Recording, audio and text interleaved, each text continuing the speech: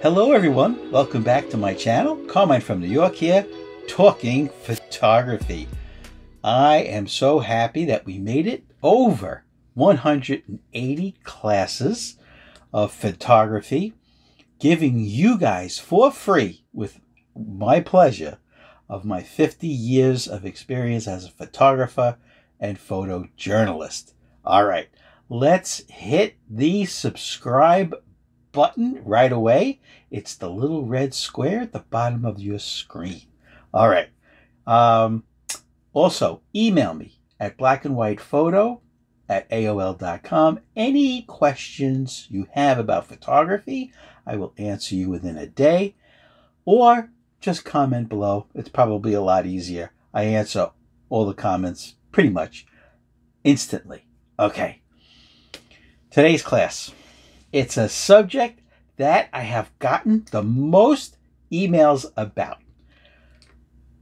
What should be my first 35mm film camera? All right. Now, I'm holding up a professional film camera. This is the Nikon F5. Now, I am going to recommend this professional 35mm film camera to you guys that takes regular AA or AA alkaline batteries, 8 of them. I'm going to recommend this camera as your first film camera. Now, I can already hear my colleagues around the world saying, what is he, crazy? Telling new photographers that want to shoot 35mm film for the first time to go buy an F5, a Pro film camera? Is that what I'm saying? Yes, and here's why. My 50 years of experience comes with not only 50 years as a photographer, but 50 years as a consumer of photography equipment. Now, I'm here to do one thing today. I'm here to actually save you money. This is what I'm talking about. Let's get the numbers, because that's what photography is a big part of. The big part of photography is the numbers. How much is this going to cost me? All right, let's get the numbers out of the way. This camera that I'm holding, Nikon F5 35mm film camera, will cost you from Japan, mint condition, $250. Now, yes, you're buying them used, but $250. Keep the numbers in your head, the numbers that I'm saying, and at the end, this will all make sense of why this should be your first 35mm film camera. This F5 that runs on regular AA batteries gives you autofocus. Keep that in mind. It gives you full program, shutter priority, aperture priority, and drum roll please, full manual. Not only manual focus by a switch here, but full manual controls of the shutter and aperture. It has a built-in light meter. Its body is constructed of pure metal. Okay. Let me continue, and in a few seconds, this is all going to make sense. My colleagues will say, Calm, let them start off with a basic Asahi Pentax Spotmatic. Okay, that's what I did. That's what Carmine from New York did 50 years ago. I started off with a Pentax Spotmatic. Now, today, in reality, just checked, today is November the 5th, 2022. On eBay, mint condition Pentax Spotmatic, just the body, is $100. Okay, so I can hear already you guys saying, well, $100 is less than $250. Okay, there's just one problem. The problem is that the Pentax Spotmatic, while it has a built-in light meter, it's faulty by now because oxidation and the degradation of the solder joints inside all cameras that are 30, 40, 50 years old. Solder degradation sometimes destroys the electronics in the Honeywell or Asahi Pentax Spotmatic. By the way, Honeywell and Asahi, same thing.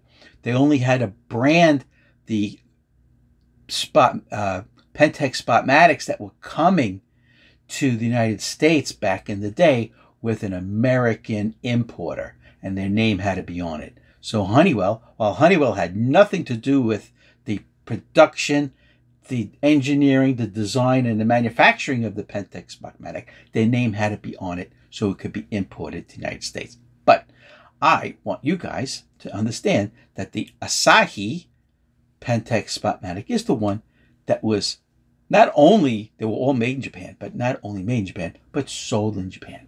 Okay, so now we have $250 Nikon, excuse me, F5, $100, excuse me, for the Pentax Spotmatic. Okay, the Pentax Spotmatic is going to need a $100 handheld Sekonic light meter.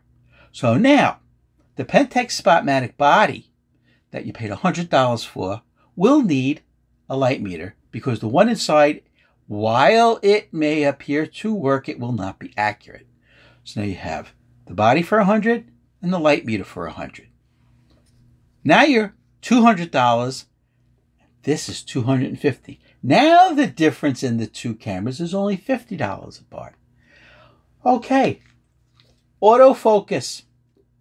F5, auto focus. Pentax Spotmatic, only manual focus. Nikon F5, program mode. You just set your ASA, you just set the ISO, ASA, that shows you how old I am. ASA is what ISO was back in the day. But people got upset because ASA stood for American Standards, all right? And ISO stands for International Standards, okay? So people got upset. Anyway, I continue. For $50 more, right? Now you have the Pentax Spotmatic. Let's keep up to date. The Honeywell Spotmatic over here, right? $100 for the body, $100 for a light meter, okay? Now you're $200, $50 difference. This gives you autofocus. Pentax Spotmatic does not. This gives you full built-in light meter, including spot metering, right? Right over here, right? Right over here. Built-in spot metering, if you want it, okay? Aperture priority. Pentax Spotmatic, no. Shutter priority, in here. Pentax Spotmatic, no. Okay, so now you see where we are. $200 for the Spotmatic. I'm just using the Spotmatic as an example. It could be any one of the starter, the common starter 35mm film cameras, right? So now $50. $50. Don't you think that $50, right? You spread, say you keep the camera for a year. $50 spread over 365 days. Okay? Less than a cup of coffee. All right? Now, lenses. If you buy the Nikon F5 that I recommend, it's going to need a lens. So I recommend this lens. This is the Nikkor 50mm autofocus 1.4 lens. This is the nifty 50 that was meant to be with this camera body. All right.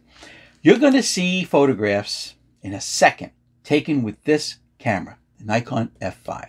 All right. Now, the Spotmatic is also going to need a lens. Okay.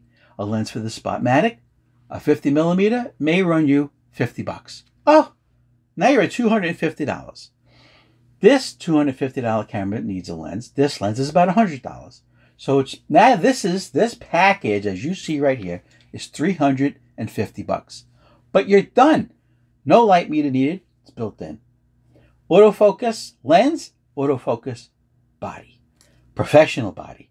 All metal construction. Honeywell Pentex Spotmatic or the Asahi Pentex Spotmatic. No autofocus. Okay? So, what am I getting at? This is probably the most important point.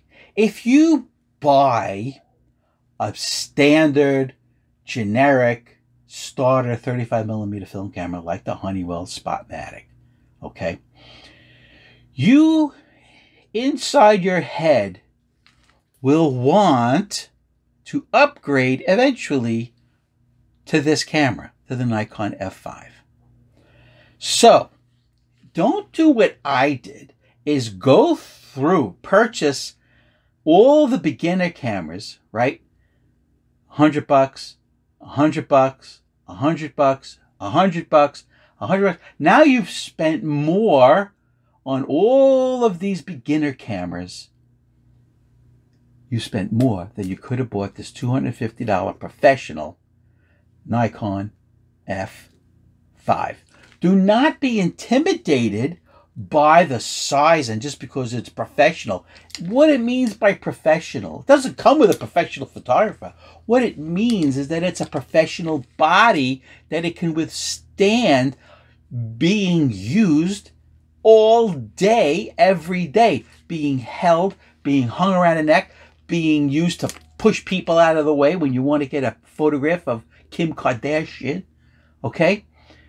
This is my 50 years of experience, not only as a photographer, but as a photography equipment consumer. I want to save you money. It may seem like, oh, $250 for the body. No way, I could buy 2 Spotmatics. Yeah, and you'll need to buy a $100 light meter. Okay, and you won't have autofocus. You won't have a built-in spot meter.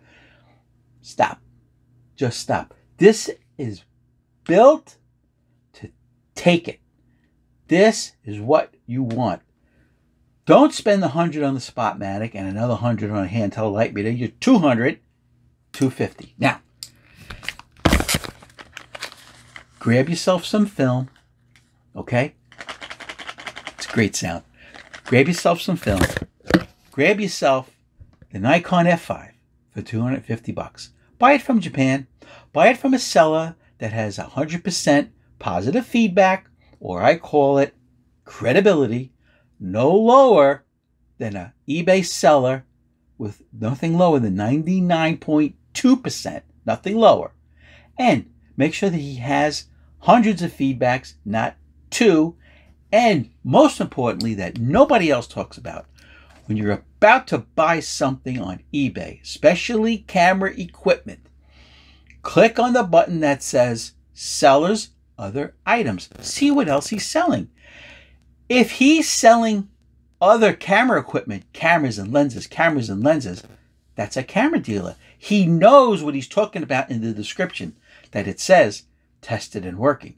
It most certainly will be tested and working.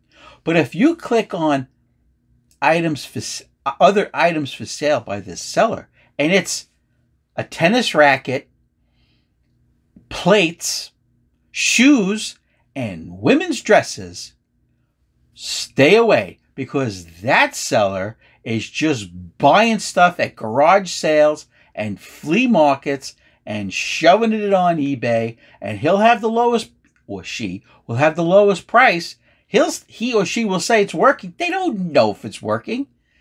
Good luck trying to get your money back. Words from an old wise man. Spend your money first on this body, the Nikon F5. And then you build your lens collection. You buy Nikkor glass. You build it up. The next lens after this might be 85mm. The next lens after that might be a wide angle, like a nice 28. You want to build 3 lenses as a basic set. A 28mm for wide angle, nifty 50 for every day, and a nice telephoto. What's a nice telephoto? Prime, meaning not a zoom. like a nice 200mm Nikon lens. You will enjoy photography so much more when you take this out. Instead of a beginner 35mm camera, I'm just using Spotmatic as an example, you'll feel so much better because guess what? You can get online the PDF manual for this if you think you need it, and you could read it online, and you can grow into all of the things that this offers. Do not be intimidated by a camera. Don't be intimidated by, oh my God, look at the size of this thing. Yeah, it's big. It's big for a reason. It's big because it's all metal construction for a professional that's going to use this in a crowded environment on the streets or on safari or at a drag race or anywhere else that you can imagine. I'm going to show you right now my Nikon F5 photographs. Guys, it's been a pleasure. I hope you learned something today from a photographer with 50 years as a photojournalist. All right? Subscribe, give me a thumbs up, comment below, and email me blackandwhitephoto@aol.com. We'll talk about anything you want photography related. All right? Now, let's get right into the photographs I took with the Nikon F5. Let's look at those photographs right now.